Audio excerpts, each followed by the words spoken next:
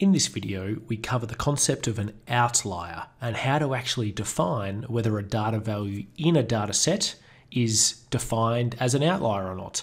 Up until now, if you're doing the AI course, you've probably heard the word outliers before and maybe had to think about whether a particular data value which was either very large or very small was an outlier or not. And usually you'd probably just use a sort of a gut feel. Whereas now, in the AI course, we actually provide a formal definition and can test whether a data value is in fact an outlier or not. So this concept is found in topic 4, Stats and Prop, under the subtopic of descriptive statistics. Now this video kind of follows on from the previous video in this video series, which was all about quartiles and interquartile range. And in that video, I used this example here to demonstrate how to find the lower and upper quartile, and then how to find the interquartile range. So just to recap, we have a 10-player basketball squad, high school basketball squad, and their heights here. So the first player was quite short, 160 centimeters.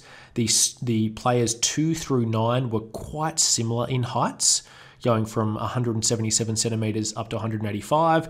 And then the 10th player was very tall. And I actually used the word in the video, this player is an outlier, without actually testing it. The player does look like he's an outlier at 205 centimeters, but we're not actually sure yet until we test it. So the goal of this video is to test whether this player is in fact an outlier or not.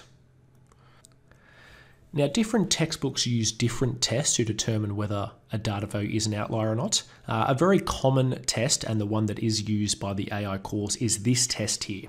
Okay, so is the 205 centimeter player considered an outlier? The test is, we take, this is for a large data value, so for a large data value,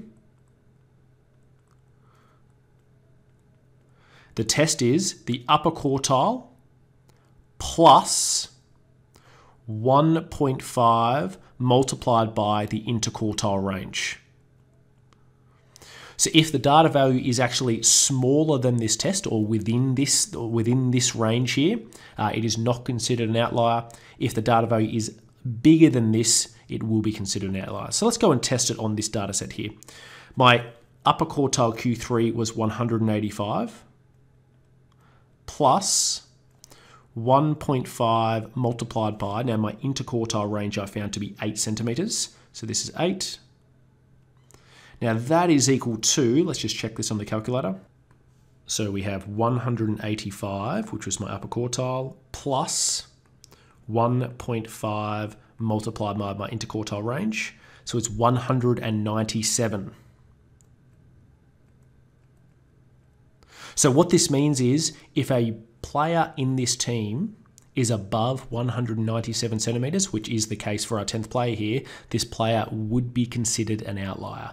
If they're 197 centimeters or less, they would not be considered an outlier.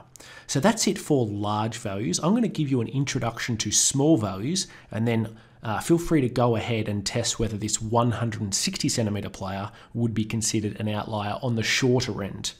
So the test for a small data value, it's very similar, is equal to the lower quartile this time, subtract 1.5 multiplied by the interquartile range. So that's how to test whether a lower end data value is considered an outlier on the lower end. So have a go of this one here, determine the cutoff point, and then determine whether this shorter player is in fact an outlier or not. Okay, that concludes our video on outliers.